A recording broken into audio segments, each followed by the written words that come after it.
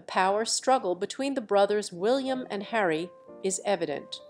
The latest information coming from the British and international press indicates a sort of competition between the eldest and the spare, as he referred to himself in his own biography, for the throne of England. To what extent is this true?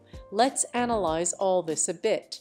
Throughout this week, we've gathered information such as the reappearance of Prince William not only on social media, but also attending a football match with his son. There are also rumors that Rosehampton's son was at the same football match. However, there is no photo or image to prove it. In any case, we have seen this reappearance of William, seemingly trying to present a different image, while it has been leaked that he will now be working a lot from home. It's somewhat surprising because it's not usual within the royalty. On the other hand, we have Harry and Meghan who attended a polo event, shared a movie-like kiss, and were accompanied by friends like Nacho Figueras and Serena Williams.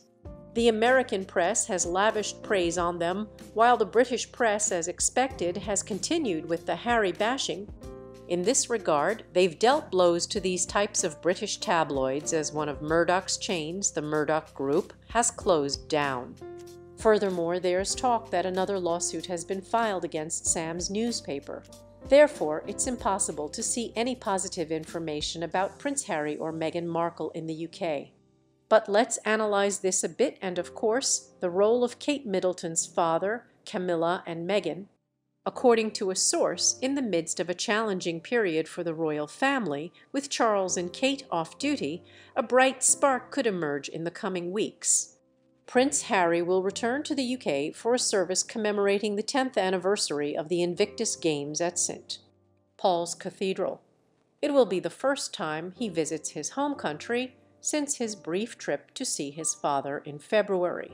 Harry returned after the news of his father's cancer was announced, and given the nature of that last-minute trip, it was reported that the king was only able to have a brief meeting before heading to Sandringham to rest.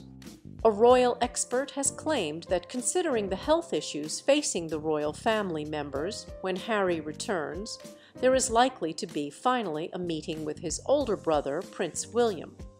The expert, the former royal butler Charoff, also pointed out that, in his opinion, King Charles probably hopes to play the role of peacemaker between his two sons, who have had a tense relationship for a long time. It's very likely that Harry and William will meet next month, and everything is possible, as this gentleman said on Sky News Australia. He added that the king will want the brothers to fix things, so it's more likely that he could return or have some kind of role in the future.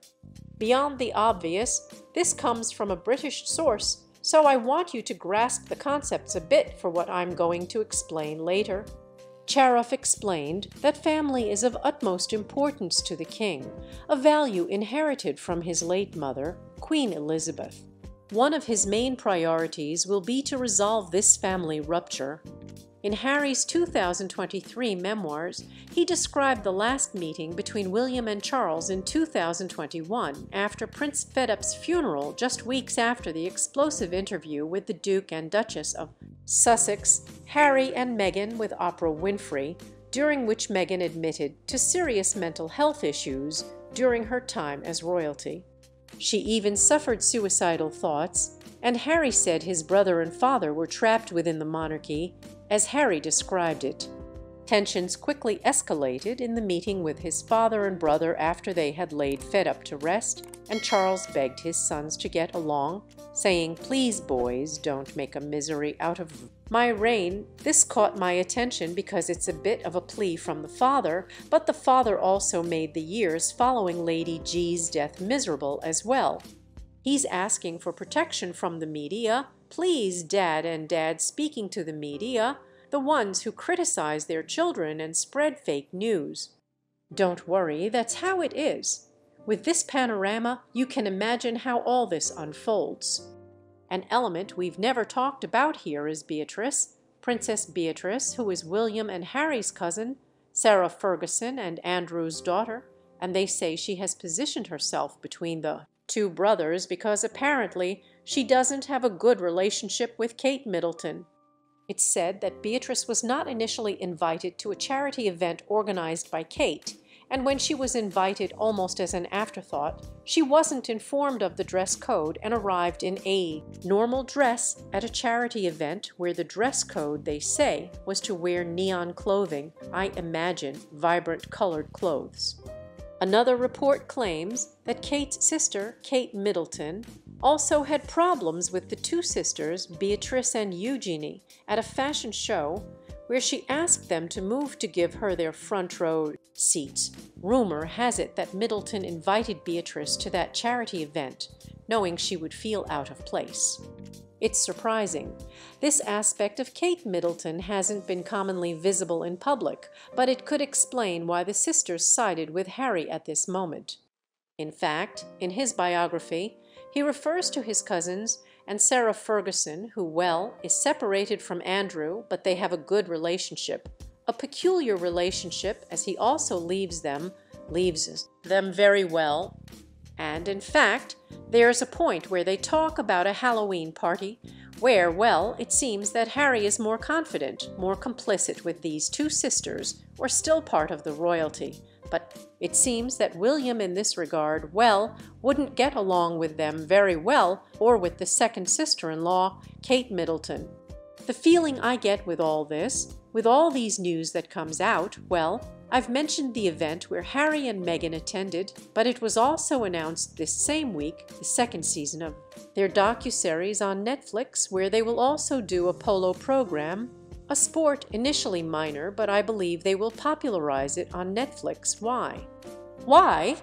Because people will watch it, so they may become interested in how that sport works, which here, at least in Spain, is not a mainstream sport, and then also for a cooking program that caught my attention, but well, as Meghan is now with the company she opened, which is a bit about home stuff and such, it may go that way. It's interesting the number of famous people supporting Harry and Meghan in the United States, in contrast to the reports coming out in the UK mentioning, for example, Donald Trump, which is news we've been dragging for weeks now, but British media keeps trying to bring it up, right?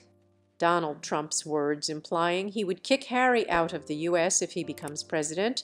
What an electoral promise, I tell you, but, well, I think we are clear now that it's being seen as a kind of competition for public image. This is also fueled by rumors that Charles doesn't want William as king and the other wants to be king, but also innovative. No, I mean, and supposedly the monarchy is traditionalist, so well, that may explain those steps he has taken.